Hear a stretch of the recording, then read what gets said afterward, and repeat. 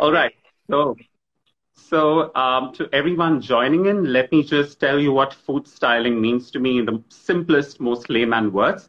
So, food styling is the art of creating visually striking food images and selling them in the best way possible to your viewers.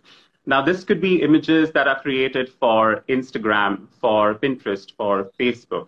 It could be images created for cookbooks. It could be pictures that a restaurant wishes to print on their menus. It could be pictures for magazines, editorials, for TV commercials, even. So there is a lot of application of food styling, but there is a certain process in how you can proceed with food styling, certain essential composition techniques with which you can progress over time. So there are certain, if you can move on to the next slide, Perry. Yes, sure. So to people that are just starting off as food photographers, as well as people who've been doing it for a really long time and are already established food photographers, this particular compositional technique is absolutely important, minimalism in food photography. Now, there's always merit in approaching a certain picture with a less is more attitude and thereby embracing minimalist food photography. Now, in food photography, this means solely focusing in on the subject that really matters, the food that you're trying to sell, and not rather cluttering your frame with too many props, because those props are just going to be doing storytelling, as food styling is all about storytelling. However, minimalism lets you focus in on every single element of the food. For example, if you're using garnishes like coriander leaves or basil leaves, even a single blemish or a brown or black spot becomes very noticeable. If you're shooting a sponge cake, whether the cake is dry or moist, whether the plate that is housing the particular pastry or a slice of sandwich, whether it's too large for that particular food, whether there's a lot of negative space that's happening around the particular food element itself. So all of that really matters. And every single element is shed light upon when you observe minimalism. Now, how do you go about minimalism? It's quite easy. There are certain steps that you can follow. So if you move on to the next slide. Okay, so just to get started with minimalism, let's decide the kind of props that we want to come to picture. So when I say props, I would also include background, the kind of backdrop that you're using as a part of the prop. Now, the whole idea of using props for food styling is storytelling, because every single element has to matter and has to be able to contribute to the picture and do some storytelling about the food element. But it also means that no single prop can take away from the food picture, can take away from the food element, can be a distraction. Similarly, if you are someone who embraces bright food photography in your feed, now, planning an Instagram feed is really important. Sometimes my clients, potential clients, would rather just ask me for my Instagram handle as my portfolio rather than asking me for a website link. So that's how important your Instagram feed is. And you need to plan it really well, much in advance. So if you have certain 9 or 12 bright food photography pictures or dark food photography pictures, whichever mood you prefer for your feed, the kind of backdrops that you choose really matter. So if you're going for a brighter setup, let's take this example itself, a very pastel pink and slightly much brighter base as the backdrop.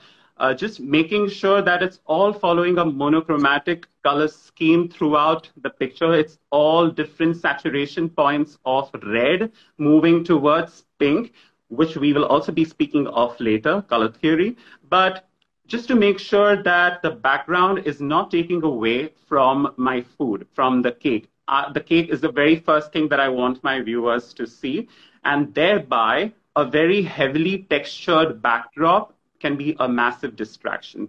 So let go of heavily textured, very clear backdrops. However, if you are still hell-bent on using a very textured wooden backdrop, just make sure that the aperture that you're going with should be very low so that it only focuses on the food, the cake, for example, and the backdrop is just giving a mood or the vibe of the frame. It's not being extra clear, and those little bits of imperfections are not very visible. Because if you're able to make your picture perfect prior to editing, you don't have to do much while editing. That's how I've always believed in shooting my pictures. So that's about the backdrop, whether you go for brighter or dark food photography. Now we come to something called a primary prop. Now, a primary prop is the main dish, the plate or the bowl that is housing your plate of food. So if it is, in this example, a cake, my primary prop would be the cake base that you can see right underneath the cake. If it is a laksa soup that I'm shooting, the kind of bowl that I use, larger bowl, shallow bowl, deep bowl, that becomes my primary prop. Now, even when it comes to primary prop, the same rule as that for backdrops applies, that you cannot be going with a very contrasty colored primary prop. It cannot be heavily patterned or textured. Just for example, if you're shooting a salad, and you know there are a lot of different colors and textures in salads. That's the beauty of a salad. However, if the salad is plated in a deep bowl, which has a lot of different colors and polka dots and a lot of different things happening on it, it's very easy to miss out on what you're trying to sell. So you may get a comment on Instagram saying, oh, how pretty is that bowl? That should not be the first comment. The first comment should be that salad looks wonderful, but I'm curious about the bowl. So that's where the choice of primary prop, again, it's very safe to play with whites, blacks, depending on bright or dark food photography. Again, when it comes to colors, go with very subtle colors like baby pink, sky blue, yellow, okay, but avoid using too much of green, maroon, or orange, because these are colors on the color wheel which can very well take away from your subject. And use those colors only if it's the kind of brand color that you're shooting. Now, after we move on from primary prop, we move to the secondary prop. A secondary prop would be certain dip bowls or the kind of cutlery that's going to be used in the frame. Again, making sure that it's following a similar color pattern. For example, over here, the cherries that are slightly cropped from the frame, they're following the same color scheme as that of the top of the cake. It's a cherry compote that's been placed on top, and thereby just to have some similarity to the color and to break the overall brightness, those cherries have been strategically placed.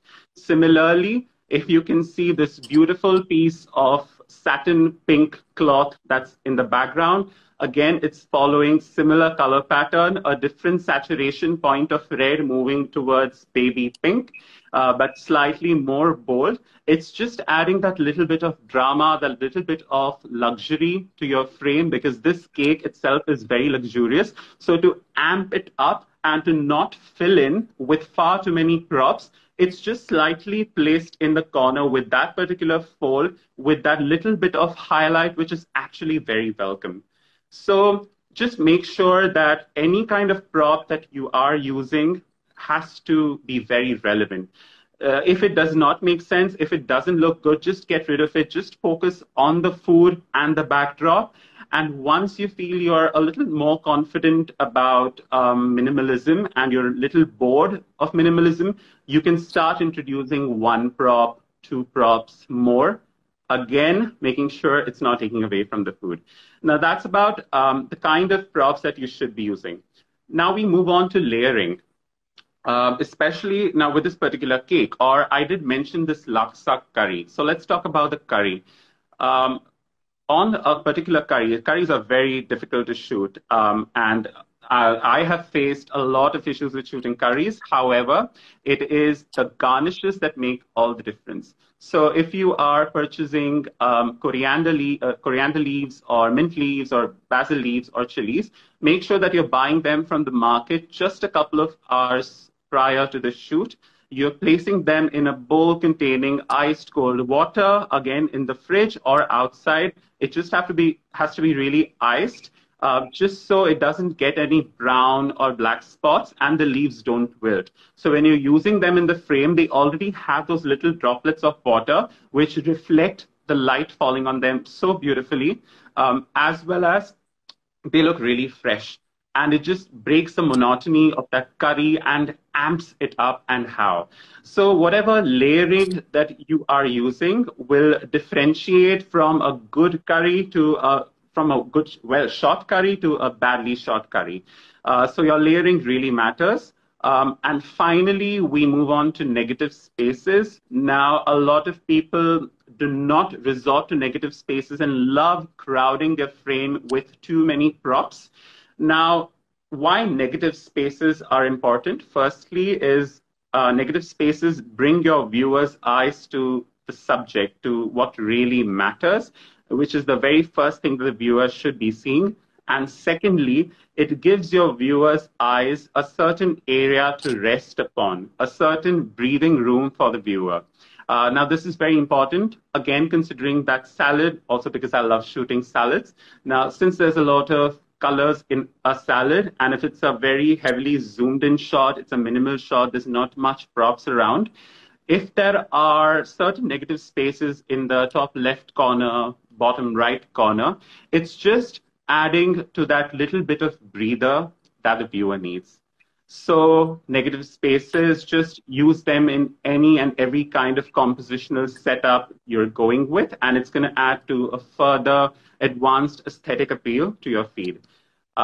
So that's majorly about minimalism. Now we can move on to the next slide. There are certain examples of minimalism.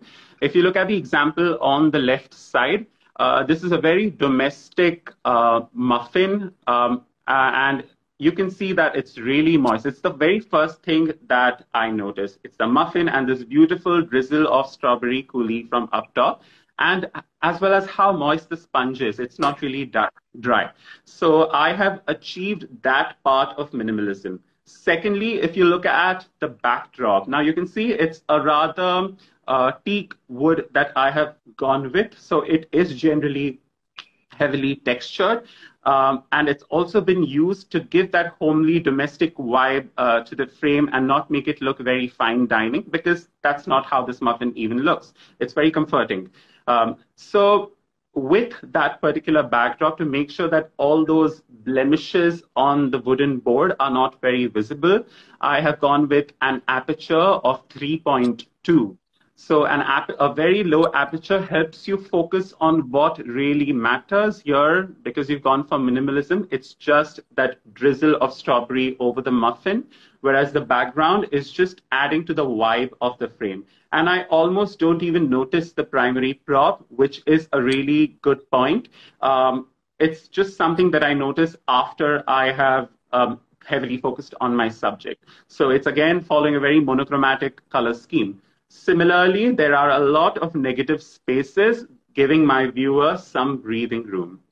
Similarly, with the example on the right side, it's also following a monochromatic color scheme. There is a lot of negative space, and because the subject itself is very busy, it's a freak shake. There are sprinkles, there is a logo, there are these toasted marshmallows, there's chocolate work, and this glass. So there's a lot happening with the subject itself, which is why the only additional prop used here is what has already gone on top of the freak shake. That is the only bit of color that's around. Also shot at an aperture of 3.5, thereby just getting a vibe of the whole frame and making sure that it's not very, very distinct. So this is entirely about minimalism, which is the first compositional technique that we've learned so far. Now we can move on to the next one. Yeah. So there is something that really bothers me every day. There are some food bloggers who love cluttering an image so much. For example, if it's a pizza flat lay, okay, if it's a really decadent pizza, and because you cannot think of additional props to use around, you would just scatter a lot of chili flakes and oregano and wilted leaves. All of it, I mean, that's not even how it's going to come to your table. right? So it's not inviting, it is messy, but also dirty.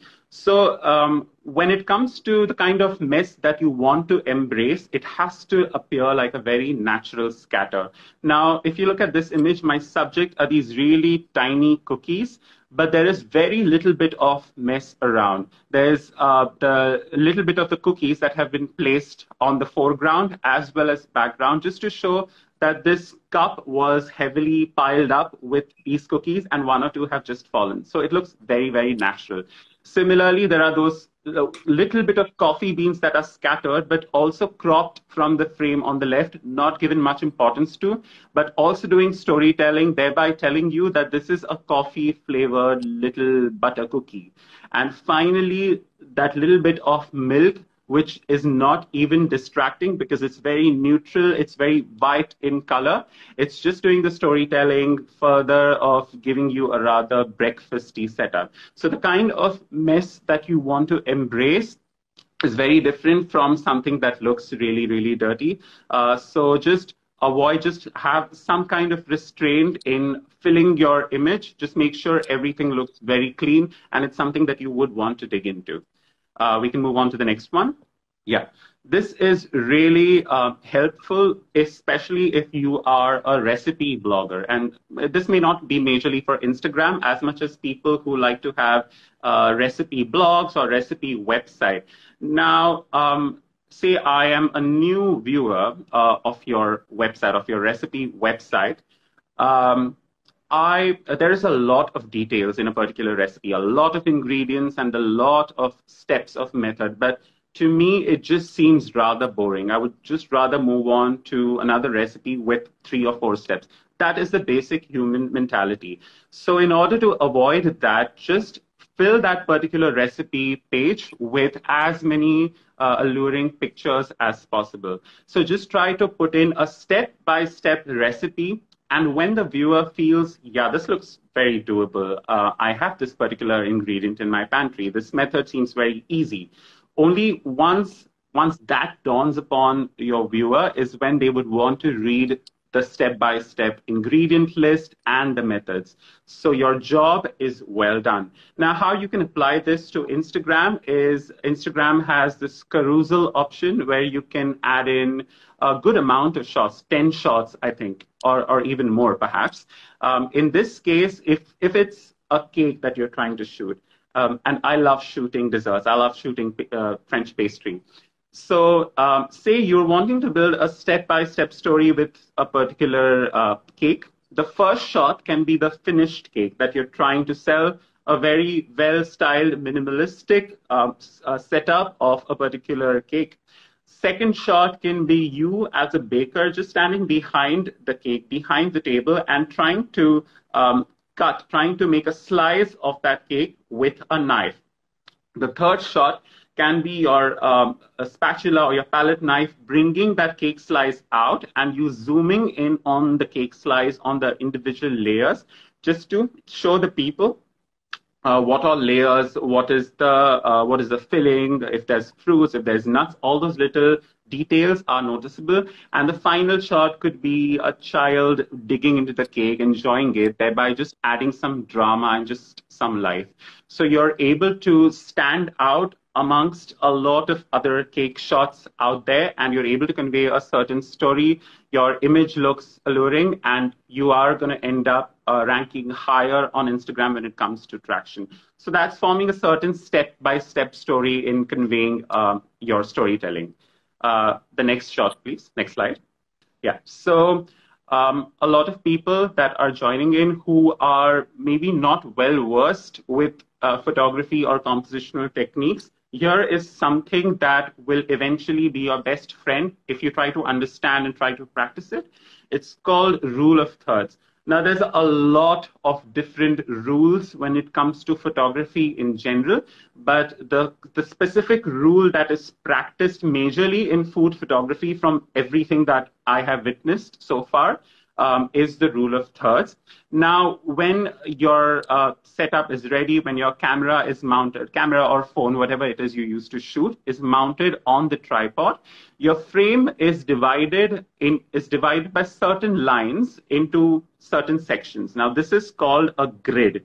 Now, there are multiple grids available. There are far too many lines that can create grids, but the easiest grid to follow and which follows rule of thirds is this one on the top that you see, where the frame is divided by 4 lines into 9 different rectangles. Okay, so rule of thirds states that you will place your subject on any of the 4 intersection points, or any of the 4 corners, any of the 4 corner rectangles. So again, I'm repeating, rule of thirds states that you can place your hero, your subject, on any of the 4 intersection points or along any of the 4 corners. Now, the whole idea of this is to differentiate a very aesthetic shot from a very product-placed shot, something that you would see on a billboard, perhaps, something that may work for food photography, but doesn't really work for your Instagram game, because Instagram is all about little imperfections, not being picture perfect, just straying from, having everything all white or a single color and product being right in the center. So you want to avoid that. And that's where rule of thirds comes into picture, where it's slightly off center. So just considering these 2 examples. Now, both of these images would belong on the grid right next to each other because they are both following rule of thirds. Now, I have purposely not drawn lines on the image because I want you to imagine. Now, as per the rule of thirds, in both the images, the main subject, which is heavily in focus, is occupying the bottom right intersection point as well as one part of the corner. So at least one intersection point has been occupied by the thing that is focused really well. And everything else arranged around is blurred out and cropped from the frame. So they are arranged in lines that are perpendicular or parallel to the subject. But you don't have to get into that because we really want to start with minimalism. If you're just starting out, you really want to focus on minimalism. So make sure that your subject is occupying one of the intersection points. The bottom left and bottom right intersection points are the most commonly observed intersection points, and everything else arranged around it is not in the same line as the subject. It's maybe diagonal, parallel, perpendicular, but cropped and not so much in focus. So that's where in a busy image like both of these is where you can go with a slightly lower aperture. Both of these were shot at an aperture of 5.6 with a strobe light. And you can see the lights. The light was placed on the left side in the left image and on the right side in the right image, depending on where the shadows are falling. So wherever your light is placed, make sure that you're observing rule of thirds, and thereby you're adding some charm to your image, some drama. So just go through this rule of thirds again. I hope you're noting down most of these pointers because they are very essential compositional techniques, and try practicing it. So mount your camera on the tripod, make the grid open, and just arrange the subject along any of the 4 intersection points and things around, and you will see so much difference in your images in comparison to what you'd been posting earlier. We move on to the last compositional technique. Yeah, motion in food photography. Now, this really works when we are dealing with really dull colors without any garnish. And if you feel that, you shot 100 ice cream pictures and all of them were without any human element, without any hand, without anything that's falling or dusting or drizzling happening. So with that, just to break that monotony and to give you a wonderful shot, which is a step above, which is miles ahead of everything you've been doing, you can start observing motion in food photography. Now, it's really important to understand how much of the human element is a part of your frame. In both the images, you can see there's just a little bit of the hand on the left side and just the arm, just the forearm on the right side. So if you're having the entire person in the shot, it's hard to focus on what really matters. You don't really know if the food is supposed to be the hero of this shot, or the person holding this particular plate of food. In that case, it's very important to have just a tiny bit of human element in your frame, well manicured nails, nail polish or not, that is totally up to you. Creativity is subjective, so you may like something that somebody else may not like, but just make sure everything is absolutely spot on and go in for maybe icing sugar being dusted on pancakes, or like you can see on the left side, there is a passion fruit curd. On the right side, there is a mango coulis. It just looks very alluring, very enticing, and is getting that kind of harsh light falling on it. Thereby, you're getting a gradation because there is shadow on the other side. So motion in food photography, I have observed, works really well for my feed. It gets a lot more traction than images without any motion. And once you start posting, you will see that. So that was all about compositional techniques, and I hope you can start practicing them. Now we move on to another really important topic called color theory.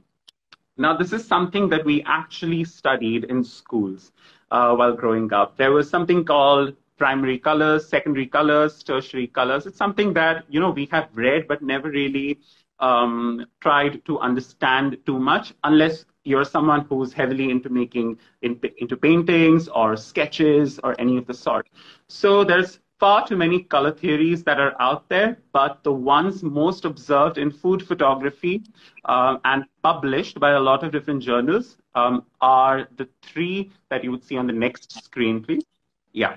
So this wheel of color that you can see here is called the color wheel. It's just very literal. You can download this on Google. You will find it behind any drawing or painting books. Now, as you can see on the color wheel, there is an absence of white or black. Okay, there is no white or black anywhere on this color wheel. Let's refer to these as non-colors for now. Because white is the presence of all colors and black is an absence of all colors. So these two are not necessarily colors, which is exactly why they're not on the color wheel. Now, why and where would you be using color theory? I've been speaking a lot about how you can plan your feed and why it's so important. Because when it's a new client approaching you, or if it's a restaurant page that you own and you want more viewers to purchase elements from you, they will first go through the entire feed. They will scroll through the feed and try to breathe in your individuality as an artist rather than opening a single image in the first go. Once they feel, yeah, this person knows what he or she is talking about, is when they're going to be opening one image and liking it, sharing it, or moving on to another image. So that's where color theory is really important. Certain 9 images or 12 images, odd numbers always for Instagram. Certain 9 images, say, are having red color as the dominant color. Okay, so if the red color is the dominant color, that means all those 9 images are having a lot of red. Even the props, even the garnishes, everything is red. The only color breaking that red color is a non-color. And what's a non-color? White or black. And what does that tell you? If it's a bright food photography shot or if it's a dark and moody and rustic shot. So white and black will always be the colors, non-colors, thereby telling you if it's a brighter or darker food photography picture. Now, there are 3 color theories that are really important: monochromatic, analogous, and complementary. Let's focus on each of these. Now, in the simplest words, monochromatic color theory means, by the word itself, mono, one. There's just one color that is dominant throughout the shot. If you can see on the color wheel, there are some sub-colors underneath each color. Now, in monochromatic color theory, if we are going with red, for example, it's okay to use different saturation points of red throughout the shot, but the only color breaking that red would be white or black. So let's move on to the next slide, Barry. Yeah. So as you can see, two examples. You've seen the image on the right side already, but in both the shots, there is one bright food photography picture. There is one darker rustic picture. In both, the dominant color is red, and every other prop is a different saturation point of red. The only colors breaking these are non-colors, white, black. Even if it's a marble, if it's a wood, it's not exactly black, but it's tending towards black, which is the last saturation point of red or of any color. So it's tending towards black, and thereby it's serving as a non-color. So again, in the simplest words, monochromatic color theory states that you can use one color and different saturation points of that color with a non-color as the breaking color. So certain 9 images can be red, the next 9 images can be orange, the next 9 images can be yellow or green. That's totally up to you. Just avoid using colors that are opposite each other on the color wheel, as it doesn't give the viewer a very relaxing vibe of your feed. Now we move on to analogous color. If you can go to the previous slide with the color wheel. Yeah. So if you can see on the color wheel, analogous means adjacent, and that means two colors that are right next to each other. Okay, so here it can be red and red orange. It can be yellow and yellow green. It can be blue green and blue. So colors that are right next to each other are observing analogous color theory. Now we can look at the examples. If you can go to the next slide. Yeah. So over here on the left side, it is a play of blue and blue violet, whereas on the right side, it's a play of yellow and yellow green. And the only colors that are breaking these are non-colors. There's white on the left side, or rather the primary saturation point of blue, if I have to say technically. So white as a non-color, and on the right side is black as a non-color, and you have observed analogous color theory. So if you are not observing monochromatic, if you want to add more colors in your frame and want to stick to analogous, make sure that your entire feed is being practiced in an analogous color scheme. And finally, we go back to the color wheel. Complementary color theory, and exactly what it implies, colors that are exactly opposite each other on the color wheel. Now, out of the three color theories, this is the most commonly practiced color theory. So this means red and green, and white or black as a non-color, or orange and blue, or yellow and violet. Complementary color theory. I mean, it's a no-brainer, to be honest. Just download this color wheel from Google. Just keep it on your phone when you are plating your dish, whatever it is. Even the garnishes, they are so important. Make sure that they are following the color theory that you are trying to stick to. Spend as much time with your food, have a relation with your food as possible. And that's how you're going to make it sing, because food, being a humble subject, doesn't have its own voice. So it's up to you to make it sing. So let's have a look at the examples of complementary color theory. So on the left side, there is red and green, with white as the non-color. On the right side, there is violet and yellow-green, with, again, white as a non-color. And thereby, you're observing complementary color theories. So all the three color theories are very, very simple, easy to observe. And the more you practice, the more well-versed you will be with all the three color theories. And it will just be instilled in your mind, right? Like right now, 5 years into this, I don't have to open the color wheel on my phone because it's right there. Because I have practiced a particular color composition of the color theory about a gazillion times already. So it's registered. And that's going to happen with rule of thirds or anything that's slightly out of your comfort zone, which you've not heard of, but heard of today. So that's where, you can practice and you can try to get the most out of this session. Now from color theory, we move on to something that everyone wants to know of, props and backdrops. Prior to this session, a lot of people DM'd me on Instagram if I can, I can decide how I invest in props, because it is an expensive affair, let's face it. But let me tell you, give you a little introduction on props and backdrops and the type of props that are existing. So props and backdrops form the backbone of any well-styled food shot. When it comes to props, I've been speaking of primary and secondary prop a lot. Let's move on to the next slide. So primary prop is the main dish that is housing your plate of food. You will go with subtle colors, very neutral, like you can see here. It's a very lighter saturation point of blue tending towards white. Not too much pattern. It's very simple. But the very first thing that I notice is this beautiful tart with macarons, with a lot of stuff happening on it. So when it's a busy subject as this tart, everything else around has to be very neutral. So that is a primary prop. Moving on to the next slide. If we see everything else around is a secondary prop, but you can see that it is all strategically placed.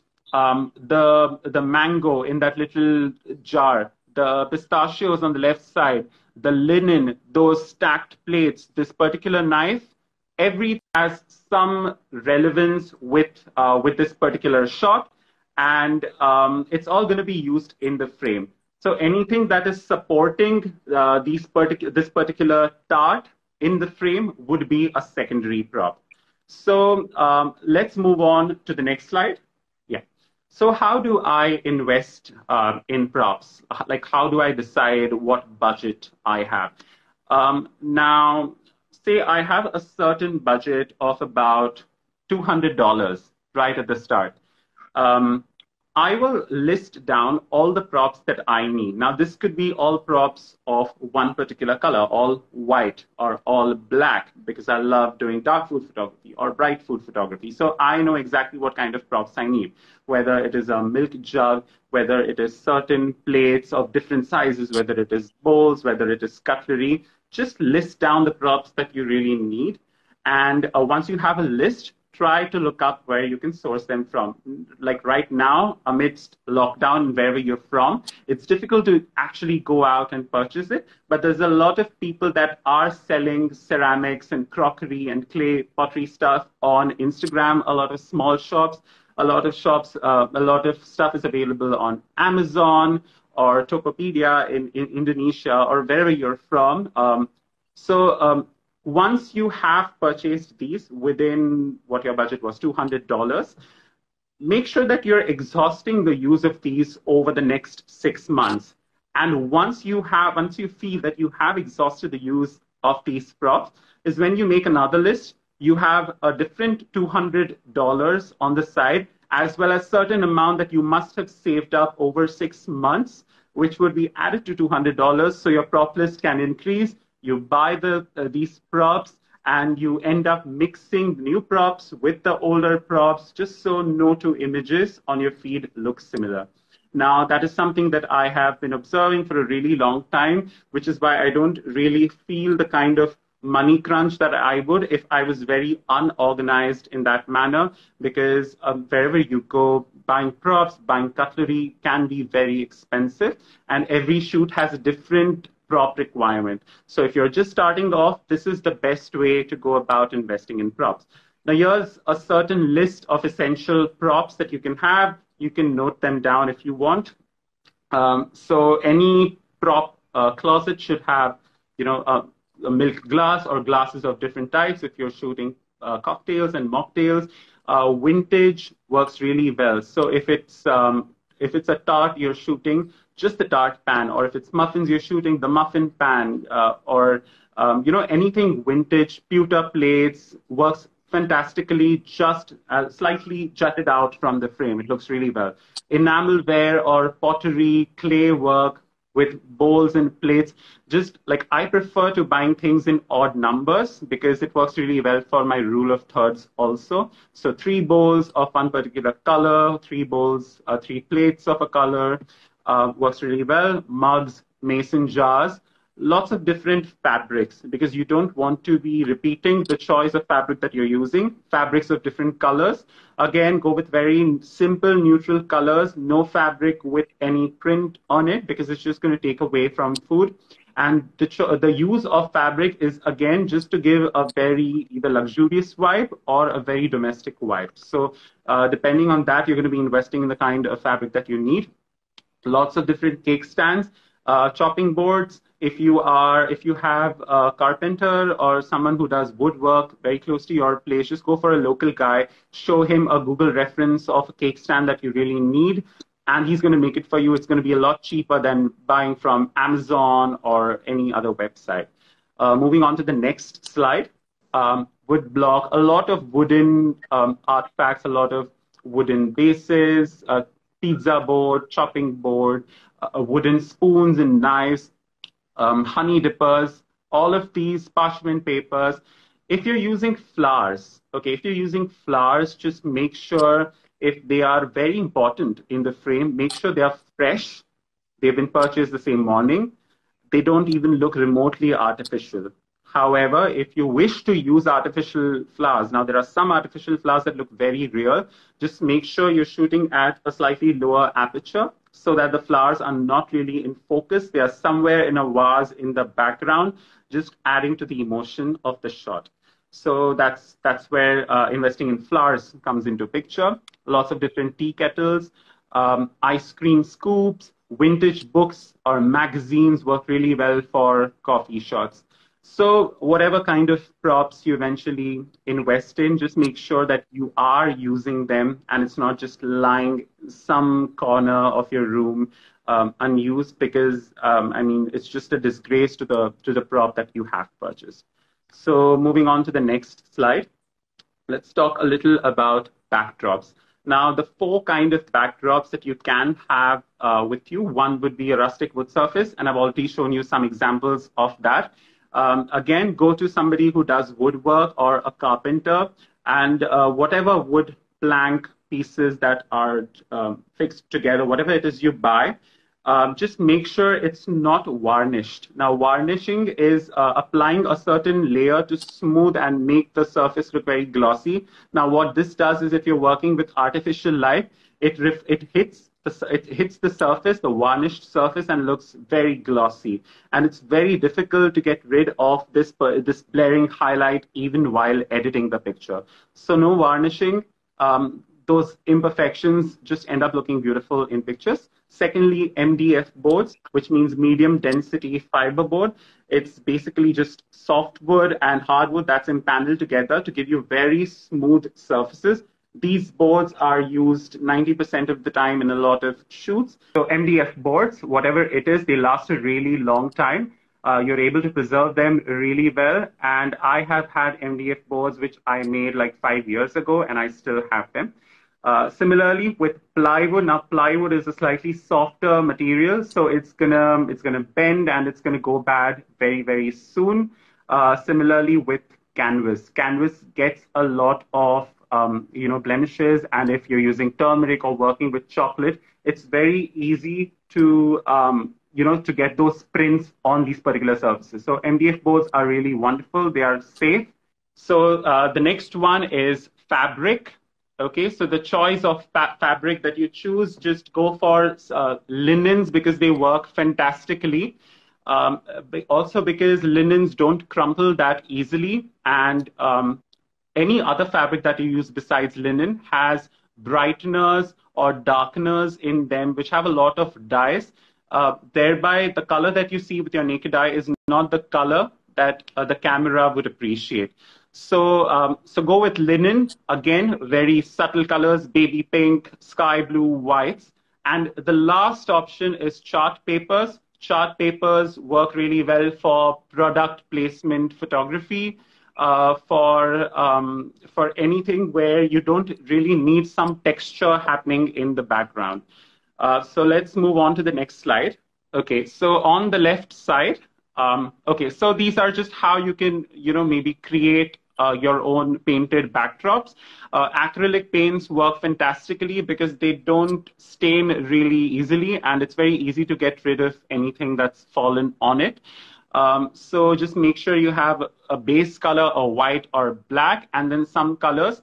and using paint brushes or brown paper bags or newspapers, you can just create as many textures as possible with this. Similarly, the size of the backdrops, 2 by 3 feet, works really well for most. 5 by 7, if you're shooting really large subject like a tiered cake or something even larger, or a very wide shot with far too many subjects, is where you can go with a 5 by 7. But 2 by 3 feet sized backdrops work for most of your pictures. Then we can move on to the next slide, and these are some examples of the kind of backdrops. So you can see on the left side, there is a white plank, wooden plank on the base, and the back side is black. Now, the reason for keeping it black is so that the milk, which is white, which is the opposite non-color, is very easily distinguished against that particular black. Whereas the image on the right side, it's a particular type of wood. Now you can see it's not varnished, which is why there are no blaring highlights on the wood, and you can see those little patches, those imperfections, which look fantastic, actually. Similarly, there is somebody reading a book, and just the vibe of the frame, it's warm, it's very pleasing, and it's just very inviting. So we can move on to the next slide now. And these two pictures are very, very different from what you've seen before. The previous images were slightly more domestic, cafe setups where there was a lot of wood and textured backdrops. Now the image on the left side is again something that may not necessarily be used on Instagram, but it works really well for a food magazine. It works really well for billboards. It works for product placement website pictures, and that was the whole idea of this shot, which is why there has been no use of a textured backdrop. Both the colors, chart papers, very simple chart papers used here, are observing analogous color theory, but there is also a play of complementary color theory. When there is complementary and another color theory present in an image, you would just call it a complementary composite. A complementary composite image is where you have multiple color theories being put into play. As you can see, even the choice of light used here, it's hard light. That means, say you're using a strobe light, but without any diffuser, without absolutely anything covering the primary source of light, whatever light it is you're using, it's giving a blaring highlight on the left side of the image, whereas it is giving a very harsh shadow on the right side. What this does is it adds a certain contrast to the image. So even when you're editing the image, you don't have to work on absolutely anything but just the individual colors. So that is why the kind of backdrop used here is chart papers. Also, to be very honest, I hate working with chart papers on a regular basis. That's why on my feed, you will never see me using chart paper unless it's for website-related work. Similarly, on the right side, it's white plank. It's a busy shot, but you can see there is the kind of mess that's been created is very little. Everything has been strategically cropped. Everything that's not in a bowl has been placed just to show that this is my, my breakfast or my dinner table, and somebody has, already started eating it, but a nacho has just fallen off, and it's right there on my table. And that's the kind of reason, that's the reason why you would be using backdrops. It's to show how food is going to be served to you on a dining table. That's why there are going to be textured backdrops in your image. Moving on to the next slide. The one on the left, I've already showed you. Again, only chart papers have been used here to go with the pastel vibe. Again, this has been shot for a website and a food magazine, which is why there's no textured backdrops, as you can see, and giving a very luxurious vibe. Whereas the image on the right side is actually something that I shot in Yogyakarta, Indonesia, at a wonderful cafe. And I just knew this guy was making a latte art with bunny rabbit. And I never heard of that before. And that's exactly what I wanted to capture, which is why the props, you see, this was not a shoot. This was just something that I got on my travel. But the place was so inspirational that you have to be super quick. If it's a busy cafe, if you're shooting outdoors, there's going to be a lot of people around. So you have to target your spot with the best natural light because you're not going to be carrying your artificial light over there. The planter, the magazine, sunglasses, everything was present and everything was following, a monochromatic color theory scheme as it is. So there was not much I had to do except capture that beautiful latte art by itself. The backdrop used over here is a very natural setup. There is no strategic planning that's happened over here, which works really well if you are a photographer who does a lot of cafe shots. So embrace the time that you're shooting a cafe picture. Now, the trick here is because for example, whichever hemisphere of the earth that you lie on. Now, India and Indonesia lie in the northern hemisphere, which is why the early half of the day till 11:30 a.m. is going to be more cool. So if you're shooting in natural light, the hues that you're going to experience in the picture are going to be more blues and greens. Whereas after 11:30 till sunset, the hues are going to be warm, moving towards this golden hour period, which is just that 1 hour before sunset when you're getting this beautiful golden light. So the ideal time for shooting in a cafe, if you're wanting that warmth but not extra, would be somewhere between 12 and 2 p.m. That would just be the most ideal time to shoot outdoors. Moving on to the next slide. The last topic that I'm going to be covering, which is very short, are certain tricks of the trade. Now, a lot of people feel food stylists are all about manipulation and fake food. Now, while I don't believe in that 99% of the time, and everything that you would see on my feed would be real elements, there are still some tricks that you can practice at your home. Next slide, please. The very first one being getting the snowflake effect. Now, the trick here is not to use icing sugar, but to use wheat flour, which is used to make rotis, for example. So the reason being the density of wheat flour is lesser than the density of sugar, which is why sugar will fall very quickly, like microsecond quicker than wheat flour. Wheat flour will be held in the air longer. So you adjust your shutter speed, your aperture, and your light. Set that really well, but just make sure if you want to capture the snowflake effect, you're going to get it much better, more sharper, more distinct with wheat flour rather than sugar. At the end of it, you're not going to be able to eat it. But this is just a trick that I studied, that I understood, and I practiced, which works really well.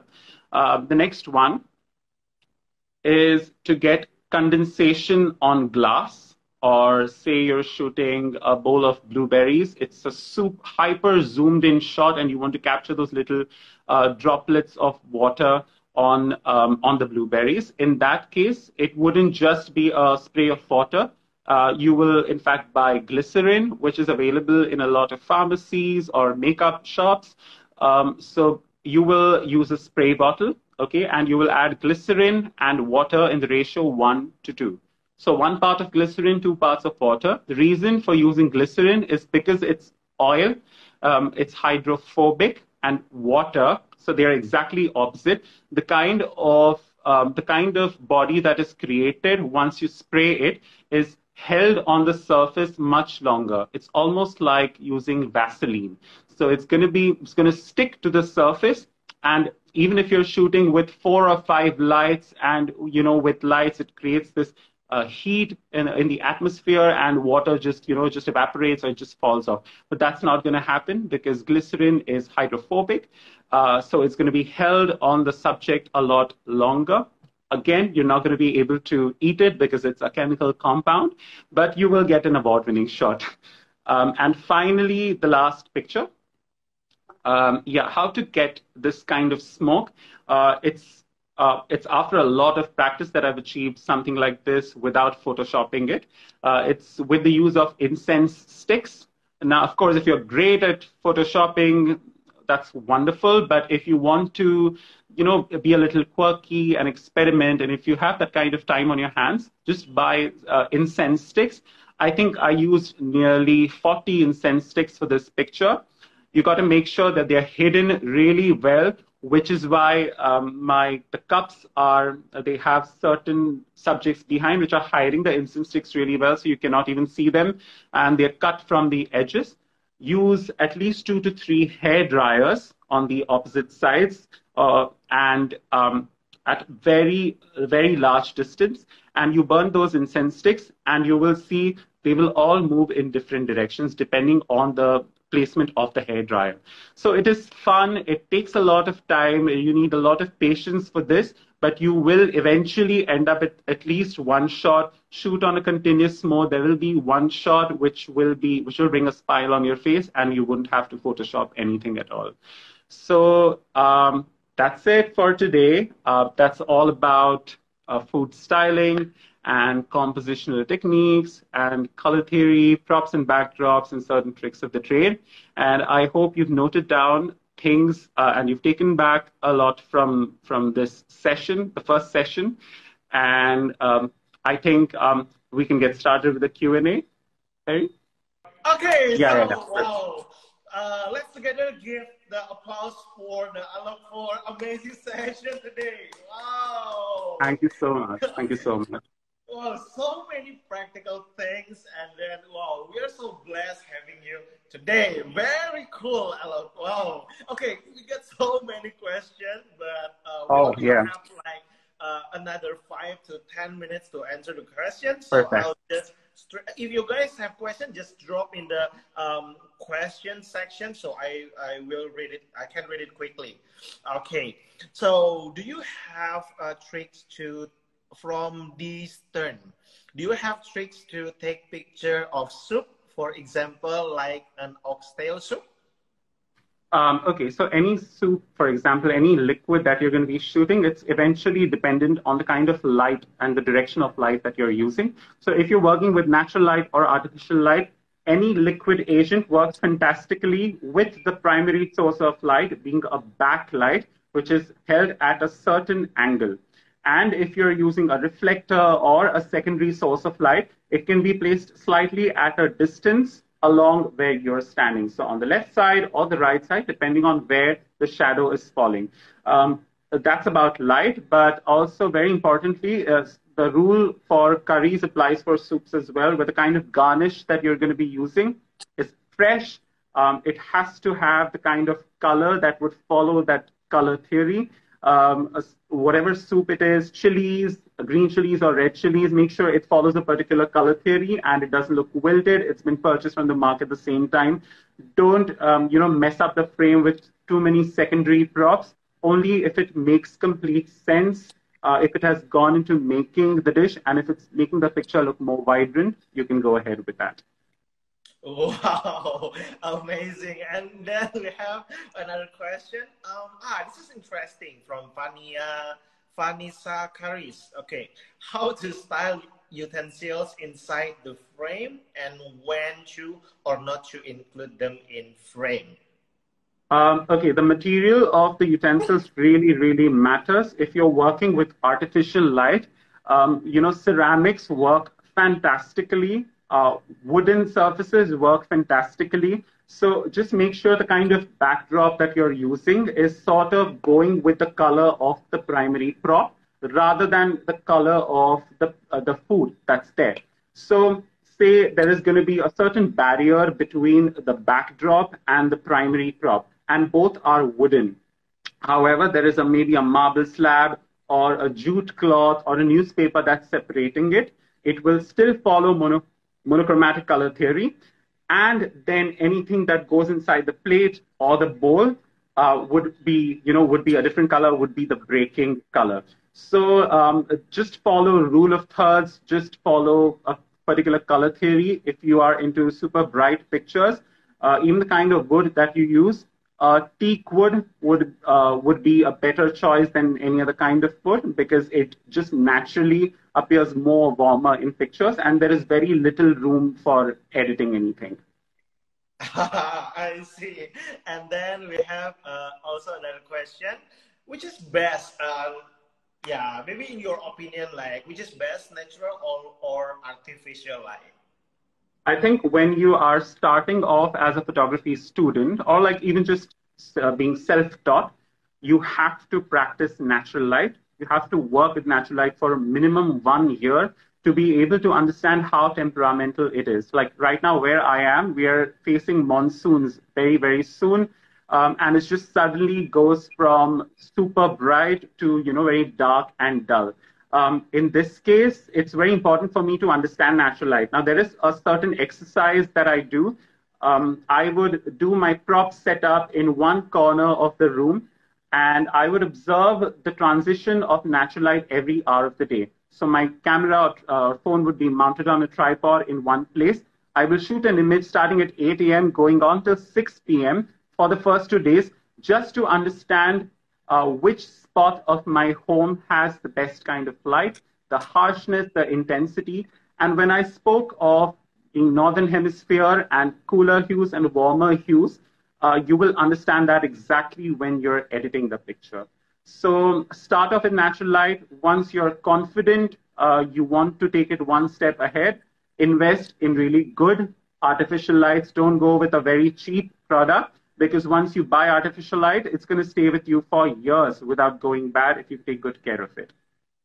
Oh, I see. I totally agree with this. Okay, Yeah. so it's very practical, guys. So you guys have to do what Alok suggests. So 1 year on natural light. It's very practical, and then you can just use any lights come from your window in your house, and then try to shoot from 8 a.m. to 6 p.m. to see the difference and to see the quality of the lighting in your house. Okay, wow, it's very practical.